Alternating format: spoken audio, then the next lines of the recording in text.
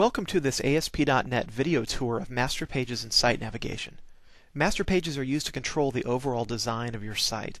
Multiple child or content pages will inherit this visual design, and by editing the master page, it automatically updates all the content pages that use it. MasterPages are also a good spot to place the new site navigation controls. We're going to cover that towards the end of this video. Well, MasterPages are a pretty simple concept to master. Let's start by creating a sample site, MasterPages, and what we'll do, let's ignore the default page for a minute. We'll go and create a master page, and for all intents and purposes it looks like a regular HTML page, but remember, this page will be used as the overall template for all the rest of the child pages. And so as we go, I'm also going to give you a demonstration or show you a lot of the new features of the HTML editor. So let's give ourselves a title, MasterPages Demo, and that title will be used by all of our pages. I'm going to import some existing images and files into our project. So let me go ahead and do that. I have these in my documents, images. I have a couple of pictures that we're going to use, as well as a style sheet. So style sheets, this is a great spot to add that, so all of our pages will inherit that simple style sheet. I could also go and make changes to styles, which I'll be doing, showing a couple different ways. Here's a nice feature for the HTML editor, the document outline. That's this guy right here. So I can go through and click and select different items here.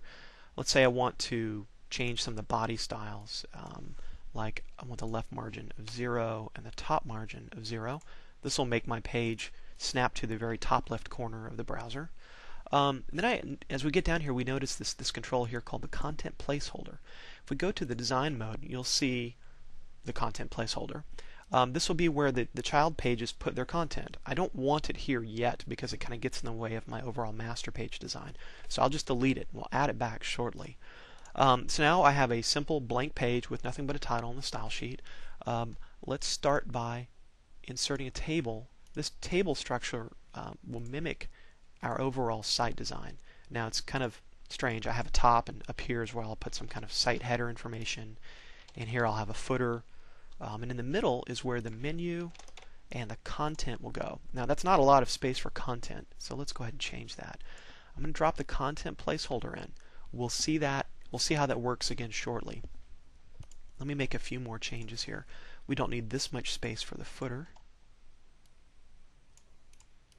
so I'll put something a little more reasonable here.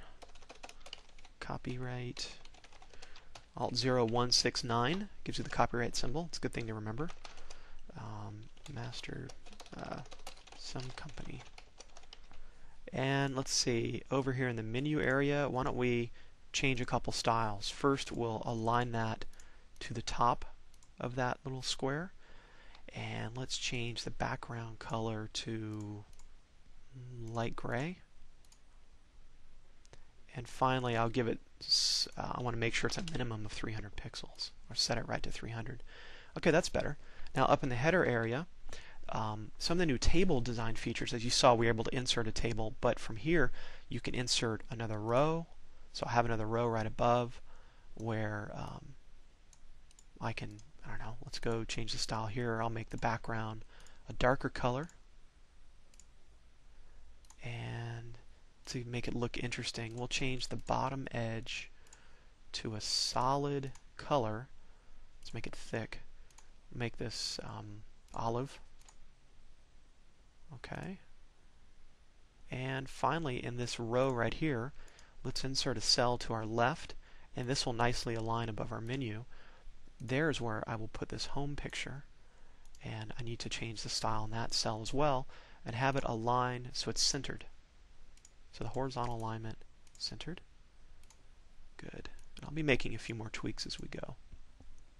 So I also have a little picture I can put up at the top, and we'll put something else here next to the picture shortly when I get to the show you some other features here. And finally, we'll have a header, MasterPages Demo. Okay, well, let's see what this looks like. Well, we can't actually look at it, even though it looks like HTML. it has this strange master syntax there at the end. We need a child page for it. There's a couple ways to do that.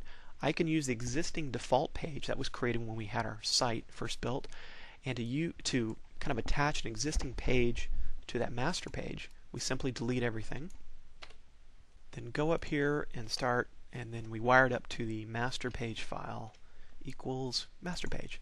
And as you can tell from that dialog, we could have multiple master pages. In fact, you can nest master pages, but I'll just go with this for now. So that's it. We have our first web page. If we switch to the design view, you can see that all the master page content is grayed out, and our content is going to go right here in the middle. So this is our default content, and so let me we can have some default content. In this case, it's empty, so it doesn't make a lot of sense. I have to kind of create my own instance of a content placeholder by choosing Create Custom Content. Now I can start typing. This is the default home page for the site. And if we switch back to source mode, you see it made a content placeholder for us. Now we're ready to view this. Okay, still pretty bare bones, but you can see it works. Our default page is really just that text, and it lives within the context of all this stuff.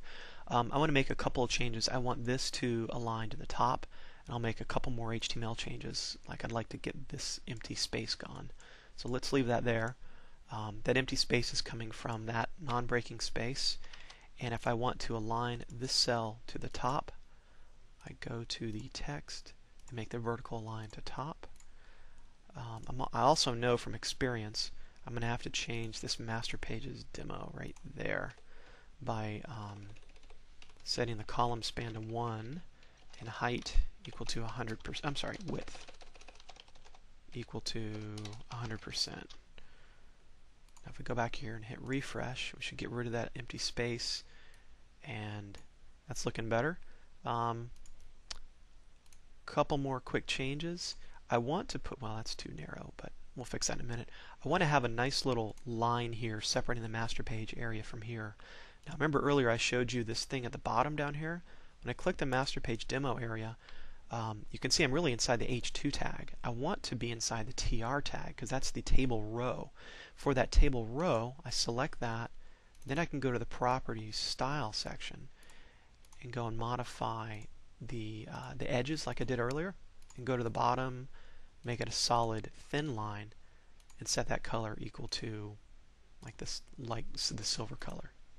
So using this little piece here at the bottom allows you to narrow in and select exactly the kind of row or content that you want. Now when I hit refresh, I should have that little line. That's looking better. Finally, we need a menu. So this is pretty cool. We're going to switch now out of kind of master page demo and HTML creation into the new navigation features of ASP.NET 2.0. So if I collapse this, you can see over here on the navigation side we have 3 new server controls: the SiteMapPath, a menu, and a TreeView. These all rely on a sitemap description of what your site looks like, so some kind of hierarchical representation in XML of what your site looks like.